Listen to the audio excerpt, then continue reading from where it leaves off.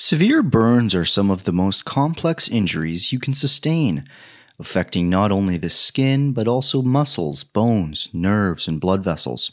According to the World Health Organization, burns cause an estimated 180,000 deaths every year. Today, the use of antibiotics, topical treatments, and surgeries like skin grafting have greatly improved survival rates for burns. But things weren't always that way. As a 2014 article published in the journal Burns and Trauma put it, the history of burn treatment consists of weird and wonderful topical concoctions in ancient times. So what did ancient burn treatment look like? And how did that treatment evolve to what it is today? Welcome to Learn Something New by NFPA Journal.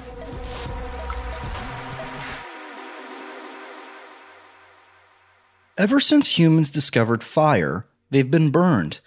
Neanderthal cave drawings from thousands of years ago depict burns and burn treatments. Some of the first detailed descriptions of burn treatments we have come from ancient Egypt.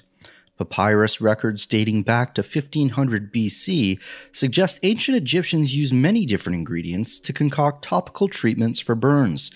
These included ingredients that today have been proven to exhibit antimicrobial properties, like milk and honey.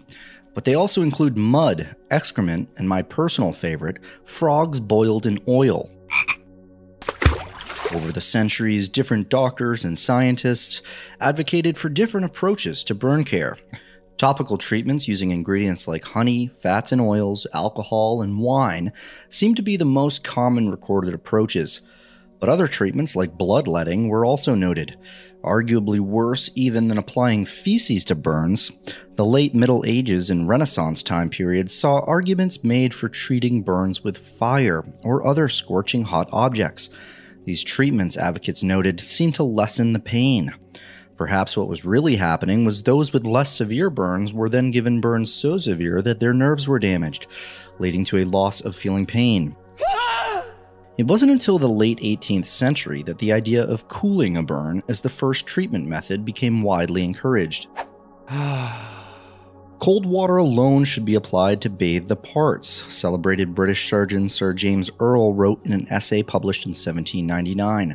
This, being found to give ease, was continually renewed, and the patient during several days drank nothing but cold water and took very little nourishment. By these means, he was kept in a cool and tolerably easy state. Today, the application of cool, but not very cold, water is still universally accepted as the best form of first aid for burns. If the skin is broken, topical ointments containing silver or other antimicrobials and gauze dressings are often used. The most severe cases may require skin grafts, which are surgeries involving the transplantation of skin from one area of the body to another. IV antibiotics may be used throughout care to prevent infection. So how did we get here?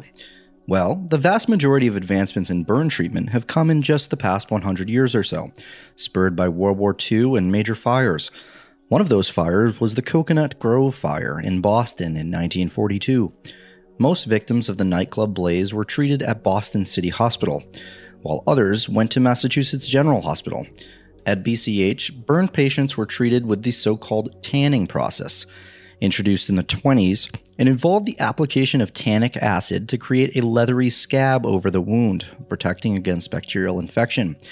The problem with this process, however, was that it was incredibly painful and in some cases resulted in severe liver damage. At MGH, however, doctors used a new method, applying soft gauze with petroleum jelly and boric acid ointment. 1 month later, about a third of the patients at BCH had died. None had died at MGH. Many of the Cocoanut Grove fire victims were also treated successfully with antibiotics, including the then brand new penicillin. These pioneering methods and outcomes helped shape burn treatment for the remainder of the 20th century and beyond. Even now, burn treatment is evolving. In 2017, for example, doctors in Brazil made headlines for treating burn patients there with tilapia skin. Research showed the treatment was quite effective. Healing the physical damage inflicted by burns is just one part of a complicated puzzle when it comes to burn care. Many times, burn survivors require emotional care and support throughout their difficult journeys. If you'd like to learn more about supporting the burn community, the Phoenix Society for Burn Survivors is a great place to start. NFPA has collaborated with the Phoenix Society many times in the past. and a link to their website is included in the description of this video. Thanks for watching. If you like these Learn Something New videos, please let us know by leaving us a positive comment, liking them, and sharing them with your friends and colleagues. As always, subscribe to NFPA's YouTube channel for more content like this.